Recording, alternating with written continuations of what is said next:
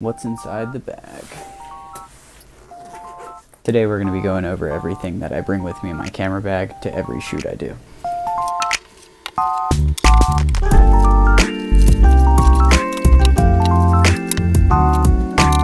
Okay, so this is everything neatly out of the bag. We'll start with some of the accessories.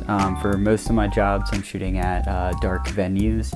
So I bring this Godox flash with me. I have a baggie here of different colors of filters. Here I have one out here that you can put on top of the flash to kind of color the flash slightly, and that just velcros over the top of it like so.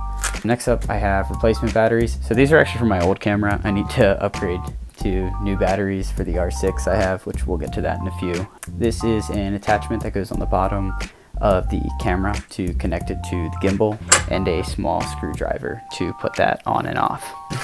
Next up we have our rugged SD card case. Getting into some more interesting stuff here, I have from Cinepax a screw-on filter here. If you kind of see the lines there, that kind of gives any light sources in the video to kind of have this splitting effect, which I'll see if I can pull up some footage I have to put in here to kind of show you what that looks like. Up next from Cinepax, I have my split crystal diopters. I use these in so much of my work. They're kind of my secret weapon. So 1 is pretty subtle, 2 is a little bit thicker, and then 3 is really thick, which I like 3 because if I'm gonna do an effect, I usually like it to be pretty heavy-handed on there. My main shooting camera right now is my Canon R6. Recently got this thing. I absolutely love it. It's my first mirrorless. It was a huge upgrade for me. Let me know if you want to hear more about the R6 and I can go into more details.